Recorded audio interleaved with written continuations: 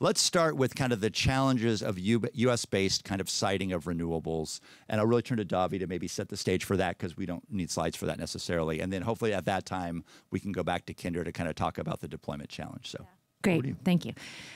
I work for a company called Apex Clean Energy. So we are mostly utility scale wind and solar, but we also do distributed solar, battery storage, and now green fuels as well. So we are working really hard on siting a whole lot of large infrastructure.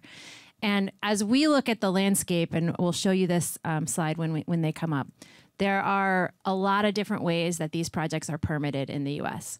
When we at our company talk about barriers to the clean energy transition, we talk really about two primary barriers at this point. One, transmission, which you've all probably heard about and talked about, very important, very difficult. Number two, local permitting.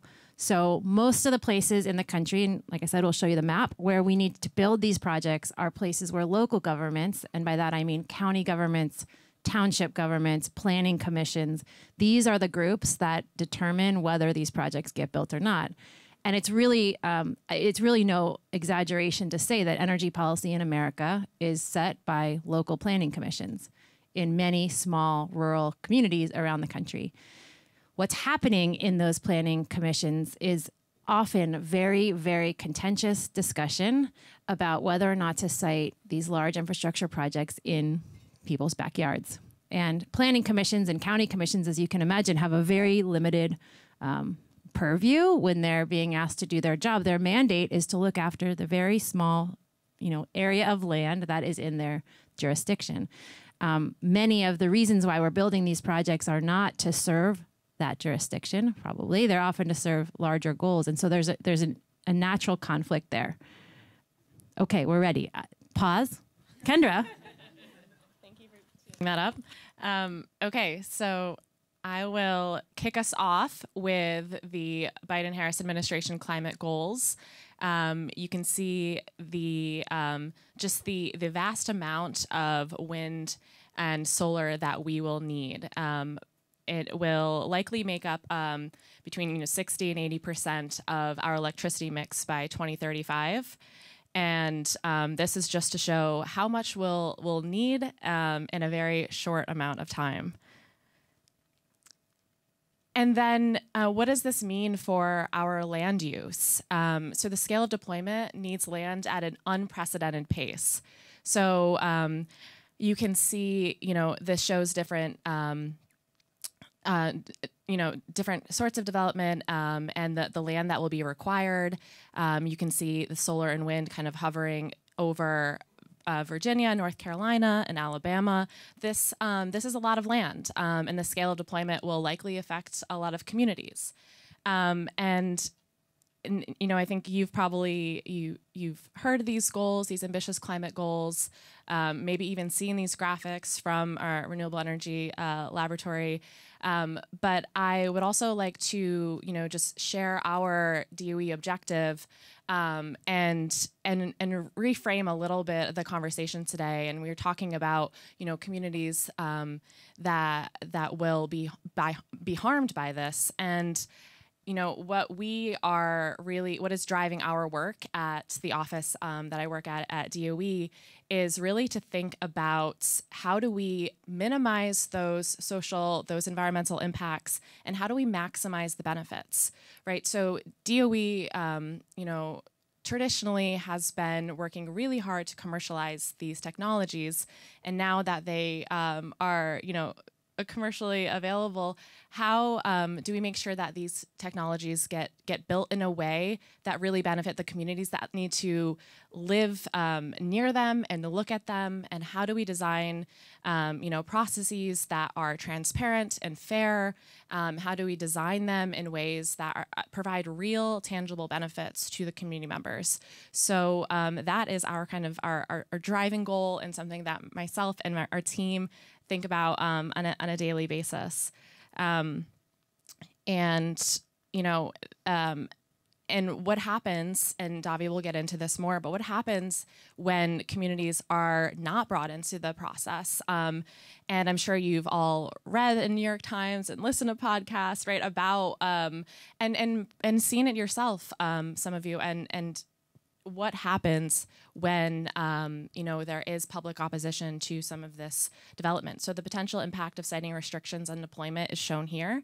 So NREL has kind of modeled this out nationally, and if you look at the reference scenario in the upper right-hand corner versus the lower left, the big difference here are the local siting requirements and the setbacks. That's one method that local governments are using to restrict development in their areas, and this creates a 70% drop in deployment potential. So that is a huge challenge, and that's a really big obstacle if we're going to meet those goals that we talked about earlier that are ambitious, and we need to work really quickly towards those goals. I think that probably kind of sets up the context a little bit, and I'll pass it to Dahvi to dive into more. So picking up right from there. So I have to give Kendra and her team credit for this slide too. These maps are showing what I was describing. So for wind and solar, these maps are showing who has siting permitting authority in each of these states. And you can see that in most of the states in the US, and certainly the windiest states, it's often local governments who determine whether projects are allowed to be built or not. So I was starting to tell you a little bit about what these conversations are often like, and we can get more into it if you're interested in the questions. But in our experience, these processes in local land use, these local land use boards that are responsible for these decisions, they get overrun by contention. They're not always prepared for that. These are often very small communities. These are not usually professional boards. These are usually volunteer boards, and they have other jobs. They are often farmers in many of the places where we're working. And so they're not necessarily prepared for an issue to come to their community that's going to tear it apart. And really, quite literally, that is what is happening in a lot of these places. Neighbors are turning against neighbors. Friends are not friends anymore. Families are getting into feuds. People are boycotting businesses. Death threats are being made. And many of you live in the U.S. and you're probably aware of how some of these kinds of conversations are breaking down all over the place on all kinds of issues, but it's definitely happening around clean energy. So these boards are often not prepared for that, and they're often overwhelmed by the misinformation that's available on the internet. There's a lot of fear-mongering about clean energy. So Kendra was talking about the burdens that face rural communities around these projects. There are burdens. These are large facilities, and you see them. But there is not evidence that there are health burdens or that there are significant environmental burdens for a lot of these projects. So really, we're having to try to figure out how to have conversations that can get down to factual information, answer people's honest questions about appropriate trade-offs and sense of place in communities. And I would argue that most of the processes that we've been a part of in local governments aren't really well designed for those kinds of conversations. And so later on, we'll talk a little bit about something we tried on that front, but I think it's a good place to turn it over. All right, good. So we want to turn next to actually a community, and it's a little bit different in the sense that for offshore wind, unlike onshore wind and solar, there's a different regulatory environment. So most offshore wind is going to be sited 3 miles or more beyond state boundaries or controls of waters. It's going to be in federal waters. The Bureau of Energy Ocean Management, BOEM, is essentially the kind of permitting authority, along with many, many others that the mayor will talk about in a second in terms of offshore wind. But communities as well are going to be very much affected by that as well, and specifically communities that depend on commercial and recreational fishing. So I really want to turn it to the mayor of New Bedford to really describe his experience so far. All right. Well, thanks, Pat. I guess I'm on now. Great to see everyone. So, yeah. So what I'm about to say, or I'm about to describe in a few short minutes, is a situation that may seem somewhat peculiar, somewhat unique to our circumstances. But what I hope the takeaway is maybe an approach to dealing with conflict among a whole array of interests. And so this has to do with the offshore wind industry, right? So for those of you who are familiar with the industry, it's been maturing for the last 30 years, especially in Northern Europe, and to a lesser extent in China, although China is rapidly catching up. Right now, there are over 5,000 turbines spinning in the North Sea. And there are a total of 7 in U.S. waters. That's all about to change. The Biden administration has set a very ambitious goal for 30 gigawatts of offshore wind to be installed by 2030, and that's only 7 years away. So it's really ambitious, and so altogether, those who are involved are heading headlong toward that goal. And even if it's not even met, even if it's just halfway met, that will be a whole lot of development. The industry is about to kick off in earnest in the next 2 months when the Vineyard Wind project deploys from the Port of New Bedford starting in May, and that'll take place over the next year. That'll be a $3.2 billion project, 800 megawatts, and that is the first of some 17 projects that are in some state of permitting review just on the East Coast. We could spend the whole time today talking about offshore wind. What's unusual for us in New Bedford is the potential conflicts with the commercial fishing industry. And I don't know if we have, there's the first slide. So that first slide just simply depicts just the scale of commercial fishing that goes on out of the Port of New Bedford. Right? So the annual landings in New Bedford are about 5 times the next largest East Coast port. We're the highest grossing commercial fishing port in the United States. And we also have the largest seafood processing base in the United States. We are to seafood what Omaha is to beef. If we just go to the next slide. So this is my slide deck of 2. So I think that, but you can see here from the map, we are the closest port to the center mass of the wind energy areas on the East Coast. The Mass, Rhode Island wind energy area is just south of us, and so that is why we are in the thick of things. And so you can see how the rest of the approved offshore wind lease areas have been where they're generally located. As you go down the East Coast, there are a couple that have been approved since this was done. I used this, by the way, for a European audience. I made the star for New Bedford bigger than New York City. And I didn't get any pushback at all. So, but you can see from this map, you can see from this map where the conflict is. You have these 2 industries that are vying for natural resources in the same general area of the outer continental shelf of the Atlantic, right? So. And the conflicts are very real. They're not NIMBYism type conflicts, right? These are all facilities that will be situated beyond the horizon from the shoreline, but they have to do with navigational safety, right?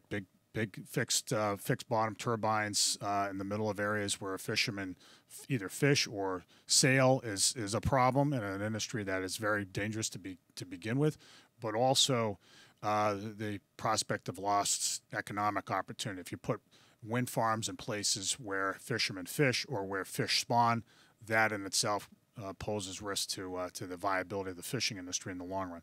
So what have we done? So because of our status as the center of the commercial fishing industry on the East Coast, and as an older industrial city that sees offshore wind as a unique opportunity to regenerate our economic base and create jobs for people in a city that has had is a legacy manufacturing center, we need to figure out how to facilitate successful coexistence of the two. So this is something we've been at for a number of years now. And the approach that we've taken is, I think, one that is instructive for the siting of energy facilities anywhere in the country. And that is this. We have decided, and this may not be smart politics, I don't know if there are any political consultants here, but we have decided to situate ourselves in the loneliest place in American politics, the middle. Right in the middle, right? So I have, put my own personal credibility on the line to essentially be an arbiter of fact, right? We have facilitated a discussion that is grounded in fact, so that when one side or the other has to be called on something that's not quite right, we do it. We don't hesitate to do that. We convene all the right folks, so everybody has a seat at the table. Everybody has a chance to say something, and not everything that's said at the table is right, but everybody is respected. Relationships are maintained to the greatest extent possible, and because we do that, we have, I think, an outsized say and a whole lot of what's happened. And I'll just, because time is limited right now, I'll just say where we are. I think it's It's an ongoing process. I won't say it's a success story because there are more chapters ahead as the offshore industry is about to launch in the U.S. But I will say this: the industry is going forward. We want the industry going forward. We want New Bedford to be in the middle of it, and it's all about to start happening. And we're well positioned, right, for the benefit of our folks economically, as well as to be part of what I think is one of the primary pillars of the U.S.'s climate mitigation strategy. Secondly, the fishing industry is working and gaining economic opportunity to work with the offshore wind industry, right? They're getting paid to do things like to pull security around the wind energy construction sites. There are fueling companies that are getting business. There are a number of existing businesses that are now getting opportunities that wouldn't have otherwise been available to them. And third, I think people feel like, just in general, like they've had their say that this is a way forward and it makes sense, and so they feel like their interests have been vindicated. So it's going okay so far. If you ask people on either side, neither would say it's been perfect. And again, as the person in the middle of it, I'm perfectly willing to absorb the slings and arrows of that discussion. But I think that's the way to do it when it comes to siting just about any kind of new energy facility. You have to be able just to be credible and just state the facts, just the facts, ma'am. Right? I think that's the way forward, and it might not work everywhere, but I think it's largely worked for us. Great, thank you. We want to then tell a little bit of a not so happy story.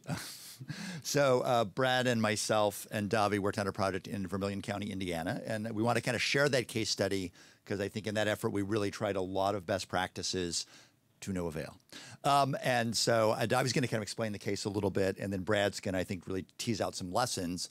Then we'll have a bit of conversation, and then I'll really open it up to the floor. So Dahvi, over to you. So we were working on a project in Vermilion County, Indiana, which is a long, skinny county on the west side of Indiana. And this is a place where we identified this county as a place for a wind project because there's wind. But also, as I mentioned, there was transmission access. And that is such a key element of where you can put a project now. We went to where we could put it, and this is one of the places. So we've lived through a whole lot of these really, really contentious siting fights around the country, and we've asked ourselves over the years, is there a better way to have these conversations? And being a student of some of the social science on this topic and procedural justice issues, we thought we'd try something that we think was pretty radical. What if you let the community decide where the project goes? What if you invite them to the table and ask them to help you design it?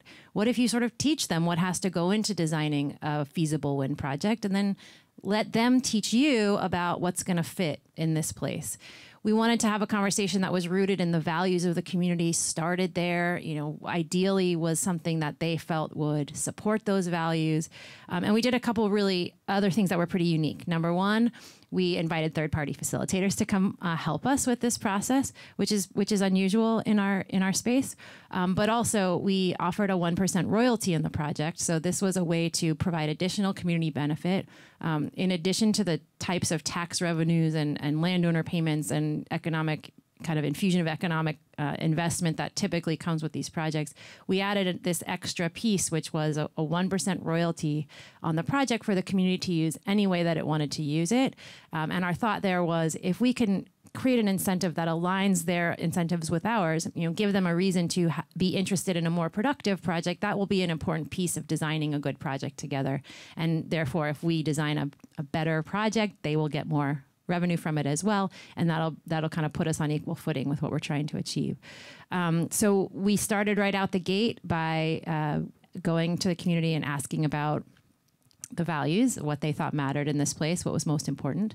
And we really, really struggled and tried to get a lot of participation from members of the general public on these issues. We asked them where they thought the money should go. We asked them where they thought it should be sited. And quickly, since we're quick on time here, we unfortunately did not succeed in getting anyone to participate. A huge barrier for us there was trust, and this is going to be a theme you might hear, and you've already heard a little bit. this is the currency that is most valuable in these efforts, trust, because there's a ton of information that anybody can find on the internet. And there are a ton of studies on every topic that is going to come up, and it's really, really confusing. And the only way that you end up getting people to join to see your facts as the facts is if they trust you. And at the end of the day, we think that as a developer, as a private company, we just could not gain the trust of the community to run a process like that.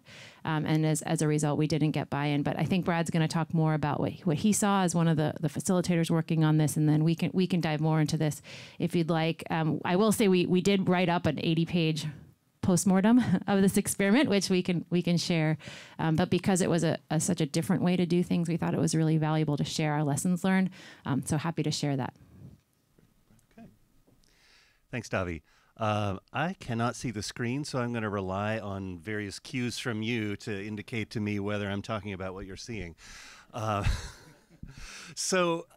Siting processes, we're talking about energy facilities of any kind or infrastructure, whether those processes are collaborative, consent-based or not, they're inherently pretty unique, especially for types of facilities, and I think wind energy farms is near the top of the list, that are particularly complex, likely to be controversial. So here are, Dahvi promised some lessons learned, which I'll try and spoon out in a couple different layers, but here's some elements likely to be helpful in signaling at least a genuine intent to collaborate, to be welcoming, inclusive, share power. The entry point, I think we knew going in, but learned pretty profoundly, the entry point's very powerful and important to signal what kind of welcome or partner you're looking for. Not so much champions of a project where it can be construed that you're trying to prejudice the outcome, but really, a local convener, someone to sponsor a process, to serve as a tempering influence. And I think in Vermilion County, Indiana, it may not have been the right time in sort of the arc of political change locally, but we also never really found ourselves that partner. When you reach out, if there is a discernible trail of easement acquisition going on, if anyone glimpses a project map, however speculative, community members can quickly assume that a developer or siting agency is further along than is actually the case. Certainly, be straightforward about the intent, the hope of building a project, but as Dahvi indicated and very much embodied through the experience we shared, openness to where it happens, under what conditions, with what benefits at stake, and whether it happens. Maintaining, and this is where I think we learned a bit, there were a number of junctures where we had to decide how active and vocal to be. Both as the independent facilitation team and also as the developer everybody was trying to size up. But I think overall we came out thinking, be active, be on the ground, not as a project advocate, but as a process advocate, serving as a technical resource when invited, but mainly just extolling the value of a proposed collaborative approach. And as Dahvi mentioned, learning about and then reflecting back and understanding of the community. What happened before you got there? How do things work around there? And what does the community think about how they already gather and deliberate and decide?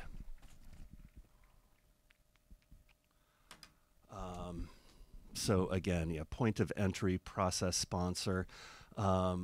We definitely experience the phenomenon of information, accurate or not, credible or not, moving faster than the the unfolding of the collaborative process, and the developer signaling their intentions. So I think looking back, I would say, well, look to myself, looking forward, don't count on any kind of reconnaissance, however subtle, going unnoticed or being interpreted correctly. Members of the community, if they are at all curious, agitated, if there's a history of promises broken or feeling coerced or marginalized, their residents are talking to their neighbors and most likely being found through social media and other means by activists, communities that have been through a harrowing experience somewhere else. And where I think we were silent, fine-tuning the collaborative process, imagination was running wild and filling in the gaps. So what does the developer or siting agency need to understand? How they're perceived, local history with expectations of contentious siting, any history, perceived or actual earned experience of being underserved, overburdened. Does this feel like the kind of thing that gets done to communities like mine? And again, how a community already gathers and expects to make decisions like this. And where I wish we had been able to peel back more layers of the onion is how do community members feel about how their customs and practices of gathering and decision making work for them? Are they inclusive enough? Are they transparent enough? Are they centering equity in ways that reflect the values of the community? And we had a number. It wasn't that people weren't willing to talk to us, but the folks who opted in were likely to say something along the lines of, and this is certainly a composite, I'm glad that Apex is doing it. I'm glad they're doing it this way with the involvement of a team like yours. I want to help however I can. Just please, for the love of God, don't use my name or ask me to show up anyplace, because either A, I don't want my neighbors madder at me than they already are, or B, I only have so much social and political capital to use in this community, and this isn't at the top of my list. So good luck, and call me anytime.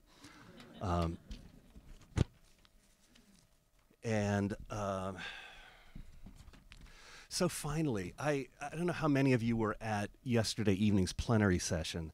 I was really glad to hear one of the speakers, Tom Steyer, talk about the challenge of finding a community willing to serve as a host, however temporary, however prolonged, for spent nuclear fuel, which is another issue I think many of us in this kind of civic engagement space think about. So zooming out, I wanted to invite a little bit of scope stretching in the conversations around siting of renewable fuel. Is it time to imagine some kind of, what the screen I think says, independent hub? Is that the right slide? Okay, good. A community of communities, a community of practice that allows a community that's going up this learning curve being contacted maybe by Apex to find New Bedford, someone like the mayor to my right, to hear about those experiences in a way that's unfiltered by the interests of a developer. Maybe some way of curating information in a credible way, using transparent and evolving standards, and then separate from any siting issue. Is the community ready for the conversation that you want to have? There's so much psychic energy being spent figuring out how to calibrate a collaborative approach from the standpoint of a developer. Is the community ready for that conversation? Do they have the capability, the capacity, the confidence to engage in a way? So very interested in thoughts about how to elevate any community's civic engagement in a way that's respectful of their history and values. And with that, I'll pass it back. A conversation and from Kendra about some of the resources DOE is trying to bring to this problem. Okay, so you've probably all taken away that this is a very complex issue, a lot of challenges, but I'm going to try to end on a positive note and talk about some of the solutions, some of the things that we're trying to develop at DOE. So I lead the Siting and Permitting Working Group at DOE, and this is a new team. We are about a year old. Of course, there's a lot of work that predates me joining DOE, but we are, across multiple technologies, working really hard to try to create some new solutions. And previous to DOE, I worked at NYSERDA, worked kind of in the evenings and weekends. I was at town hall meetings, working with local officials, providing technical assistance on the very long list of real concerns, like the mayor had mentioned, right? There's real questions that need real information, and to Dahvi's point, from a trusted source of information. So that a little bit about my background in coming to this role, but we wanted to kind of test that theory on a national scale and see what are the challenges. Before DOE develops new tools and resources, let's make sure we're addressing the real challenges. And let's talk to state energy offices, let's talk to industry, let's talk to local officials and community-based organizations and university extensions. The kind of wide and complex network of folks that are involved in these siting decisions. So this led to a much better understanding of the challenges, and not very surprising, the challenges that I heard in upstate New York are similar to the ones in Michigan and Iowa and across the country. One thing that I would like to focus on that we have launched, because coming from a state energy office, really passionate about, how do we help states address this issue? We launched a siting workshop series. Dahvi had joined us last week. And we are hearing from states that they also lack resources and capacity to then turn and help their local officials that desperately need it. So how do we create these, forum? It's really critical that we create these forums to share best practices, to bring in experts, to talk about these challenges, to learn from each other.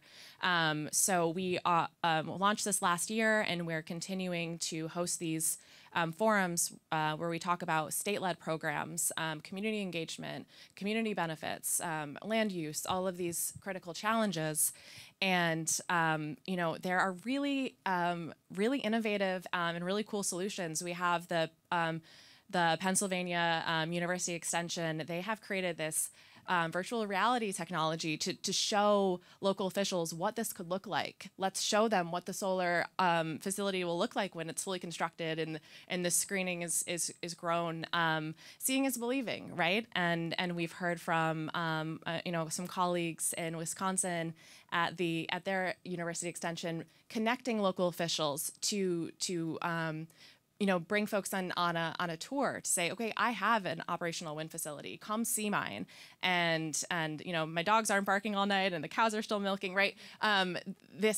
We're living near this, and that is a much more trusted source of information. You're talking to your neighbor rather than hearing it from a developer, right? So there are some really interesting solutions. Some really, some best practices to share with each other, and some challenges that we still need to address. And this is going to, take a network of folks. DOE can't and shouldn't be in every community. And as Dahvi said, the messenger is really, that trusted messenger is really critical. And so we are also developing, new technologies, new solutions. We have various funding opportunities to kind of pilot these ideas and monitor them and see what kind of impact they make. I think we really need to explore and to give folks a sense for what benefits they could expect in their community, and kind of level that playing field. So when they're in a discussion about a project, they have state-of-the-art information, and there's increased kind of fairness and transparency in that process.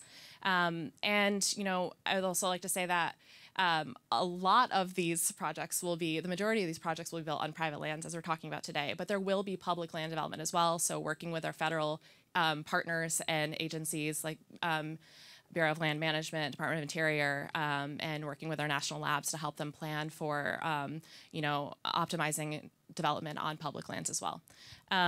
And I will just wrap up to overwhelm you with all of the resources. There's, like I said, there's a lot that predates my work. It's been going on for a decade, as far as, surveying attitudes of members of communities that live near these projects, and creating guidebooks, and some of these funding opportunities, some really interesting simulation planning tools, and it's called Engage, and we've launched that and worked with Hawaii State Energy Office. If you have any questions, I'm happy to chat with you. But we are really hoping that we can, create these state-of-the-art resources and information, have a one-stop shop for siting for folks to come and get this information, and then, work with partners to create these networks and make sure people are able to access and use this information. And I would say, again, stakeholder engagement is constantly ongoing. So love to chat with you all to make sure that we are doing the most that we can. I will wrap it up there. Good. All right. So I want to name a few things, and I really want to see if you all have questions. I can generate some if we need to, but I'd love to hear what's on your mind. So I think what we want to raise about this topic is the fact that it really cuts right in the middle of federalism as the United States its governance is designed. And there are fundamental questions about what is, say, in the offshore wind space, what's the balancing role of BOEM between commercial fishing and a new energy and very important development, offshore wind, where there are, in fact, some sort of shared interest and some very significant conflict. And what is the role of BOEM or an agency like that to balance? How do they engage with their sister agency, NOAA and NIMS? Big questions there. On the federalism side, really for land-based siting, we really wrestle with the question because most of this is really at the state and local level. The feds, on federal land, sure, transmission, FERC in terms, sort of intrastate, et cetera. But a lot of this is what is the relationship between the state and locales, and who gets to have the power to make decisions, not only about if, but how and when. So if we give full authority to communities, and many of us in this room probably believe in grassroots, in supporting communities get a say. It is very important for the populace, for citizen engagement, all those things. We give all the power to communities. My guess is a lot of stuff won't get built. On the other hand, if we take away that power and we impose things on people, we start walking right into the rural-urban divide and other factors, and states impose, say, a backstop, which could be valuable. So communities can't just necessarily know at whim. On the other hand, then we get into a big question about not giving communities more local control and say over the place in which they live and work and play and raise their children. So there are hard questions here I think we face, and we'd love you to challenge us with some of those with either examples or questions. The panel can talk about them. But this is not an easy problem, and it's going to get harder and harder. And in some ways, there may be a cumulative effect going on around land-based wind, where there's more and more of it, and more communities saying, is that maybe too much? So I don't know if, Dahvi, you want to respond, and then we'll take some questions. Maybe one provocative thing that I'll say to kick off questions, which is, I think it's fair to say that if the status quo remains, we will not be able to build enough clean energy in the United States to do what we need to do. We are losing ground very rapidly with counties and townships rejecting or restricting clean energy projects. So the urgency is, I want to maybe kick off with that urgency, acknowledging everything Pat said about some of the trade-offs that are really challenging. Take the gentleman in the back, and I was going to work my way forward. Do we have mics for folks, or are we just going to shout it out, which is okay by us too? Okay, sir, standing up. How about it? Yep. I guess the thing that makes me feel like we need to figure out ways for these facilities to become embedded in the culture of the local place. And one thing that has not been talked about, and obviously I work in this space and I think about this stuff a lot, is when are companies going to come to the table and offer stock and dividends to local residents and ownership? So if you're saying to me, if I'm a local resident in upstate New York, and this area has been gutted out for a certain amount of years, there used to be a railroad that went through here, all these other dynamics. If the company comes in and says, listen, your children will get a stock, and we regularly produce a dividend, and that is yours. And now we're going to also offer you the workforce opportunities and the opportunities to weigh in on other tiny little elements, but that would completely change the dynamic. And I've worked with some of these companies and consulted and advised some. Nobody has put that on the table. So I'm putting that in this room right now to say someone needs to put that on the table. Dahvi, having worked for a company, yes. Well, we didn't offer stock in the company. We're a private company. But we did offer this royalty, at least in this experiment. And so that was a very similar concept. That would have paid out to the community over the 30-year life of the project, 1% of the revenue from the project. We estimated it would be somewhere around $200,000 a year, although it might have been more or less depending on what project was built and how profitable it was. We did try that, and I will tell you that while I think that idea is worth exploring further for sure, and I think ownership of a facility is a really interesting idea that's really hard to pull off right now. As a competitive industry, it's hard to do that. But I will say that we did hear a lot of feedback when we offered that royalty from the folks who were less enthusiastic about the project. That sounded sort of like, you can't buy my soul. Take your money and shove it. You know, this is about our sense of place. The mayor wants to respond. Then I've got a question here and a hand over here. So yes, Mayor. Yeah, just really quickly. The mic problem is contagious. Oh, there we go.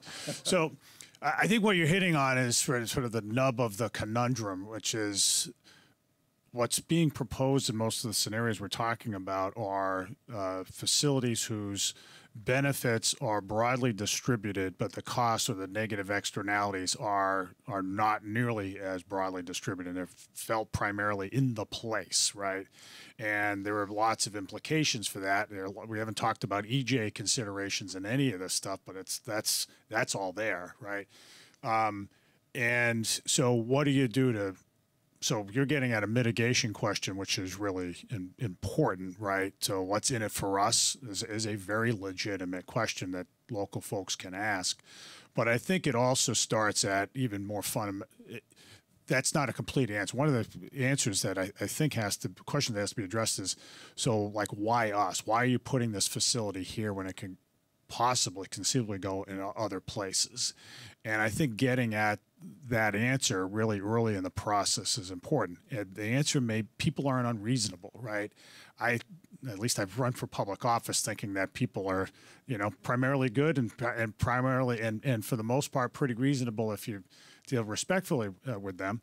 I will say this: people need to understand the broader implications right up front, right at the beginning of the discussion. They may not still like it, but if you say, well, this for instance, the high power cables have to go through your town because there's no other safe way to do it, and if we don't do it, we're not going to be able to distribute effectively electricity that's generated from some renewable source, right? And so people, if you talk it through with them very early on, the chances of getting to yes are far greater in my experience. Good. Gentleman right here. Hello, thank you so much, folks. Mario Riza from Floodlight News.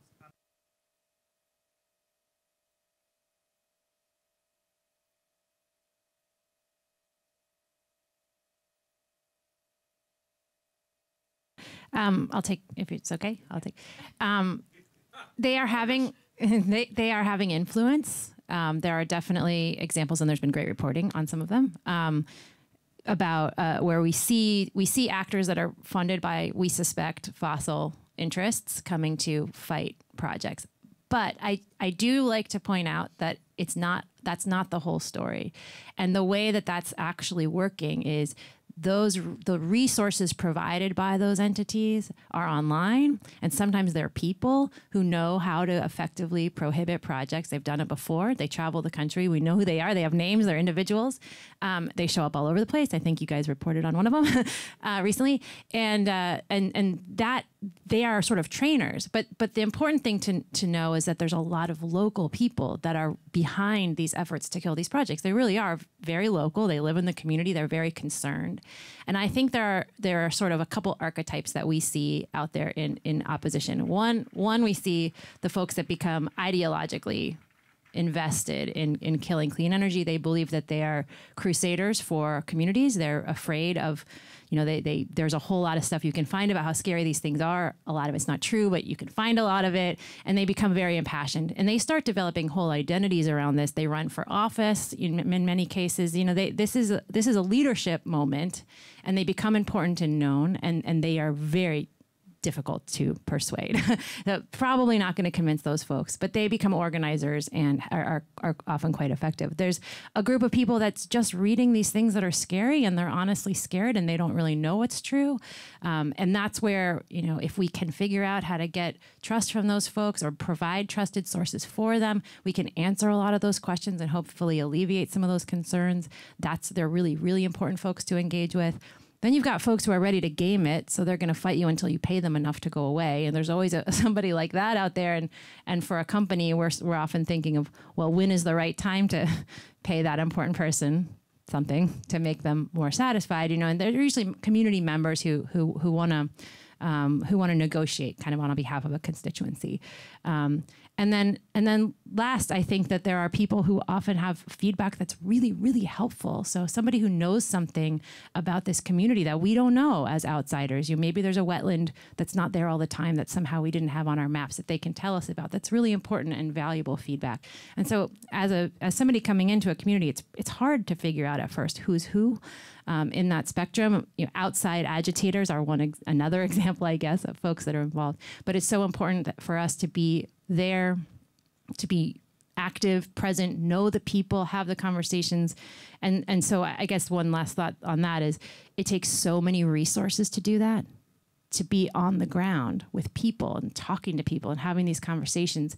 It's a lot of resources to try to do that well in a community. And our industry right now, I don't think is doing a good enough job of putting the resources into that. So to answer your question, they have a role, but they're definitely not the whole story. I want to say one thing. I'll go to the question here, and maybe Kendra wanted to respond as well. I think as mediators, like Brad and myself, we think a lot about how people get trusted information. And there's lots of tools and techniques we can go into. We don't need to describe them now, but it is becoming increasingly difficult because it turns out, like, people think if we just give people enough information, we just tell them enough, they'll be convinced, and that is rarely true. It turns out facts are not stubborn things, minds are stubborn things. And so I think one of the things that was really striking about some of the surveying we did in Vermilion was one response really sat hard with me but home, which is we said, like, who were trusted sources of information? We said, is it more local? Is it more national? Is it more NGOs? Is it your state university? And one person responded, trust nobody but yourself. So if we live in a world in which we only trust ourselves to make broad, complex judgments, we have a problem how democracy can operate. And so when we do these citing problems, they land in the middle of, I think, the challenges in this country that are really troubling, and we need to continue to really think hard about as well. So, Brad, I don't know if you want to respond to Kendra, and then I want to go to that comment there. Sound system will catch up, I think. But actually, let me hear from Kendra. Yeah. I would just say very quickly that to build off Dahvi's points, that you can imagine the immense pressure that these local officials are under to make this decision, that they, with all of this information and misinformation, to make the right decision for their community. So I think we need to do, a much better job of also proactively engaging with these communities so they have a foundational understanding of the technology before they need to think about a specific project, right? That's a lot of education to think about, and these local officials are not, for the most part, clean energy experts, and they're dealing with so many decisions for their communities outside of the energy space. So how can we make sure that, I think collectively we can just do a lot more,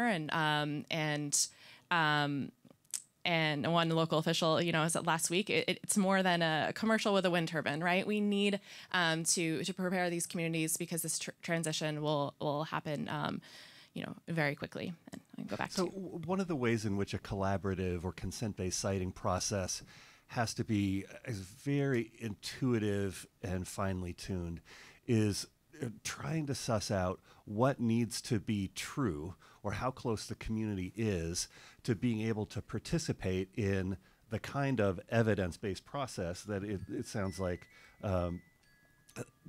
His Honor to the Mayor to my right would insist on, and is in a position to kind of convene and cultivate.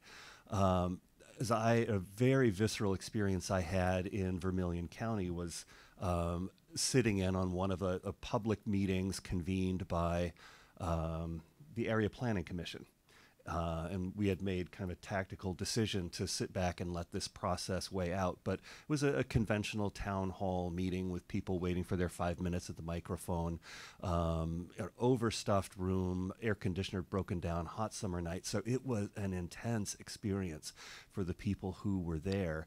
And I didn't have a formal role, but I introducing myself to my neighbors. I wasn't going to sail under a false flag. When I sat down, someone handed me a flyer, a one-pager, sketch of a windmill with a line through it. We don't want them here, and all kinds of claims about the deleterious effects of this technology, this infrastructure. No citations. So I asked people, where'd this come from? How can, I genuinely want to learn what it took to get you as concerned as you are. Help me follow in your footsteps. And the answer was basically someone gave it to me.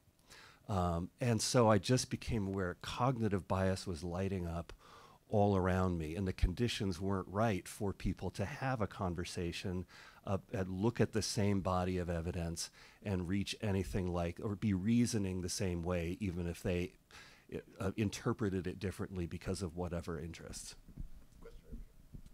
I'm Neela Banerjee. I'm a climate editor at NPR. This is a space about misinformation and citing that we have done a lot of reporting on, including floodlight, and we'll continue to report on it. It's fascinating.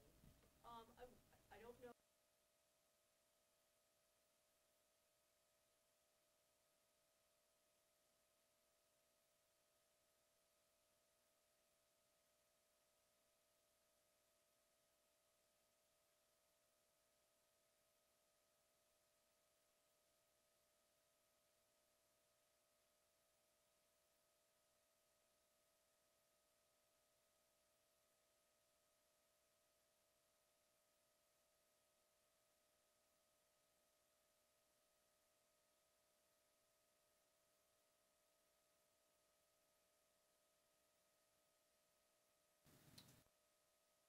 I can speak to an example that is not a renewable energy project per se, but a project that has sort of climate implications, right? And it has to do with, it was a municipal solid waste processing site. So one was proposed in a few years ago in our industrial park, and it would consist of a municipal solid waste processor as well as a biosolids processor. Not the best place. I'll just stipulate that it wasn't well thought out, and there wasn't, frankly, a whole lot we could do about it.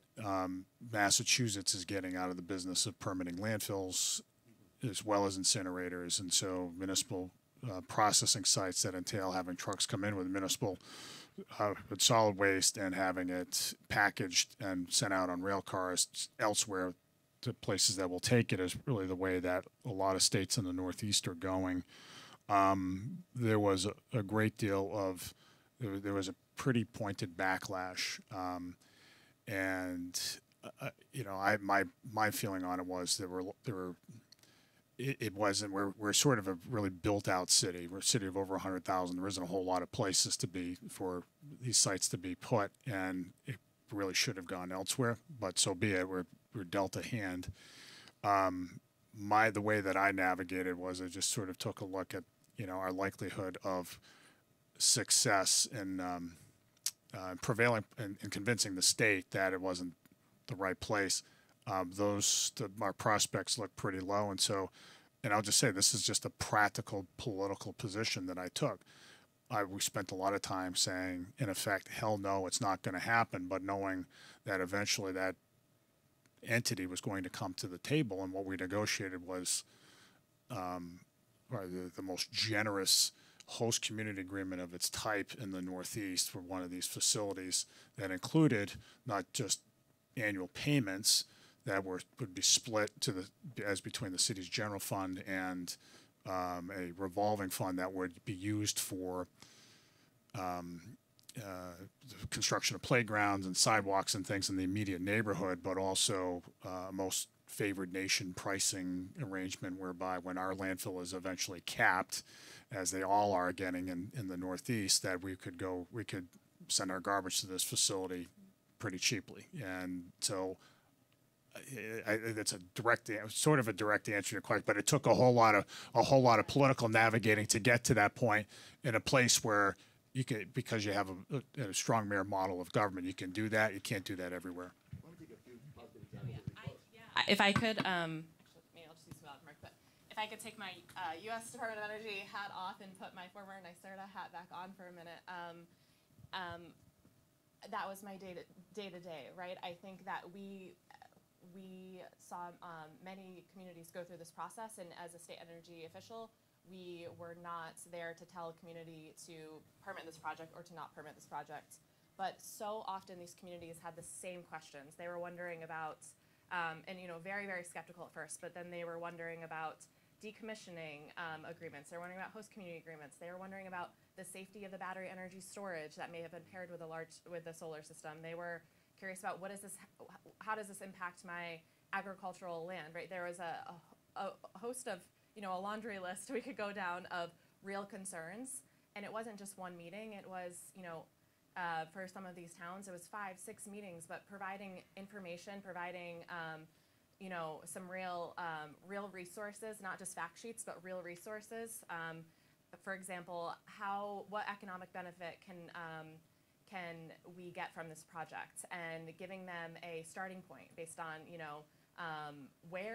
we created a calculator at NYSERDA to help folks come to the table and understand, okay, I can ask for X amount of dollars per megawatt based on the utility zone that I'm in. And so getting them to come to the table with some more resources, a better understanding. I saw countless communities in upstate New York kind of go through this process. And then I think, the proof is in the project pipeline. That's just New York State, but I do know, when we're talking about trusted messengers, some research has shown that utilities and state energy offices are much more trusted by local officials than, nonprofits and developers, for example. So, happy to talk to you more about that. But that was just my experience in New York State. Yeah, and this doesn't answer your question exactly, but I think it's relevant. The projects are getting built, and the research has shown that once they're built, a lot of those fears go away. And I think that's important. It really is important to mention that, because there's a lot of contention and concern about what might happen. We have 80,000 turbines, for example, spinning in the U.S. right now, and that should be providing some good evidence that this actually isn't going to bring all the things that folks are afraid it's going to during development. People are happy with their projects for the most part after they're built, and I think that's maybe relevant to your question. Maybe I'll do one really quick story to close about positive, because we don't want to be all negative as you all leave the room, heads dejected, sobbing. We don't want that. An offshore wind space, which is a little bit different than community by community, and I'll give a shout out to the company and the fishermen. There was a site off New York that Equinor, essentially the Sovereign Wealth Fund of Norway, had developed, and fishermen were very unhappy with it. This is primarily the mixed trawl fishery, so it was squid, buttercup, and other things. And they really, the company came to the fishermen. The fishermen came to the company and said, let's look at this site and let's see if we can figure out within the site that we're allowed to build in if we can't do something that would actually satisfy everybody's interests. So they went through a series of, really non-public fisherman developer conversations. They brought all of their kind of array designers from Norway to come and be in the meeting. This is just before COVID. And they had long conversations, and they went home and they re-engineered and they re-talked and went back and forth, and they redesigned the project to really accommodate fishing inside part of the array by removing some turbines, moving some turbines further, I think, to the east. And in a way that the fishermen felt, they don't love it, but they feel a lot better about it. And Equinor feels like it will work and it will make money and it does what it needs to do. And it actually met some sort of some design issues around some of the wind and the wake effect that happens, behind turbines. And it was, I think, a very successful outcome for a very, very particular project with a very particular company. And the Responsible Offshore Development Alliance, which is a group of fishermen who sometimes sue for offshore wind development, but also try to engage. We're also really good in engaging with Equinor to try to solve the problem. So it is possible. It takes commitment, it takes leadership, it takes time, and it takes, I think, to the first gentleman who asked the question, it takes a company willing sometimes to eat a little bit into the profit, and that is not an easy thing for many companies because they have investors and responsibilities. But I think it is possible.